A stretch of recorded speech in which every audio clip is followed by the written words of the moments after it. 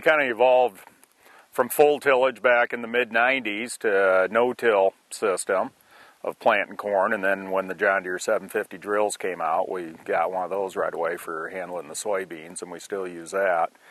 But the no-till corn, it worked, but yields were stagnant. We didn't have all the genetic events like the Roundup Ready and the BTs and rootworm corn, and which have definitely helped. But it just was always a struggle, just no-tilling the corn.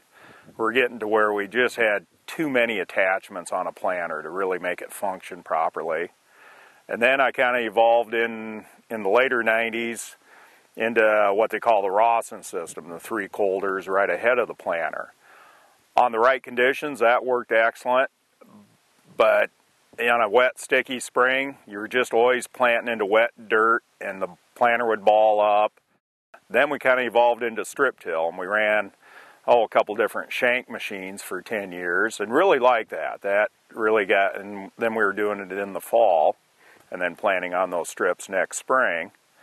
And here in 08, we were running an 8-row system. We needed to move to a 16-row system for increased acres, and didn't want to spend the money for the high horsepower and the high draft load of a 16-row shank machine, and been looking at the Dawn strip till units for several years, and then we decided to go that route, and now we've evolved into doing all our strips in the spring, basically 4 hours to 4 days ahead of the planter, and have really had excellent results with that system. Right? But the strip till really got us to where we had that nice, fine, dry dirt on top. You had something a planter could function in.